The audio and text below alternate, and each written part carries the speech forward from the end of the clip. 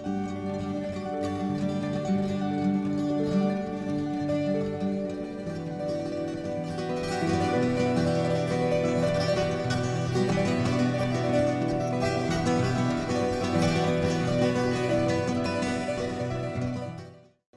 the Lord. Let us give thanks to the Lord for this wonderful day which He has given for this new year. As the other 167 family, we are celebrating the 5th year which we have stepped in. So let us look into the Lord's word. Before we turn to the scriptures, I would like to ask each one of us that we are very much familiar with the concept of something known as golden words. We all know what are golden words actually, right? In schools, this thing is taught to the children very clearly that golden words are like words such as sorry, thank you, please, excuse me. So all these words consist of, it has been given a title, something known as golden words. So I was wondering what is the actual definition, what we can define as golden words. So I was googling it and suddenly I found a line, we can say, or a definition when I read, I was like, oh wow, what beautiful it is.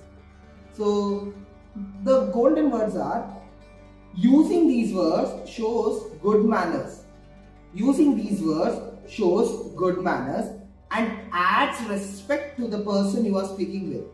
And adds respect to the person you are speaking with. Now, when we say the golden words such as sorry, please, or thank you, so it shows that the person who is speaking, we are of good manners, we are of good values, we have good values, good manners, not only about ourselves, but it also adds respect to the person whom we are speaking with. So if I am saying thank you to you, it will reflect that I am a person with good values, but it will also add respect to you. So in this beautiful day, in this beautiful moment where we have completed the 4 glorious years, right? Let us give respect to the Lord by saying thank you. Right? Let us all together thank the Lord for His wonderful work, for His faithfulness throughout these years. Let us turn to Psalms 118, verses 1 to 5. Give thanks to the Lord, for He is good. His love endures forever. Let Israel say, His love endures forever. Let the house of Aaron say, His love endures forever. Let those who fear the Lord say, His love endures forever. Amen.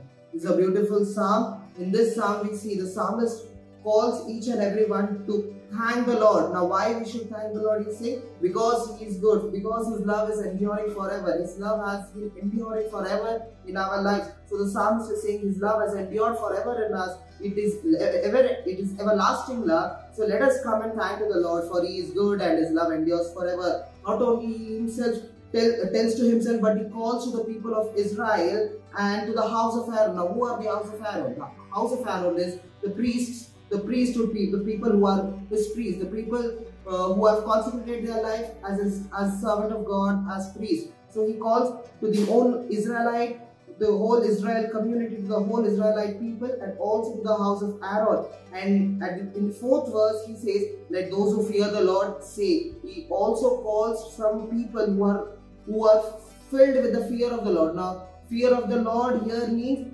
those who worship Him in truth and spirit. Not that actual fear, but the people who worship Him in actual truth and spirit. So the psalmist calls the Israelites, the people of Israel, to the house of Aaron, those are the priests, and to the one who fears the Lord. The one who fears the Lord means actually who worships the Lord in truth and spirit. And he says, let us all come in together, let us all unite and say that His love endures forever. By saying His love endures forever, by telling this, by singing it, let us give thanks to the Lord. So let us all today unite and say to the Lord, as a family of other 167, let us come, let us unite and say thanks to the Lord for His wonderful blessings.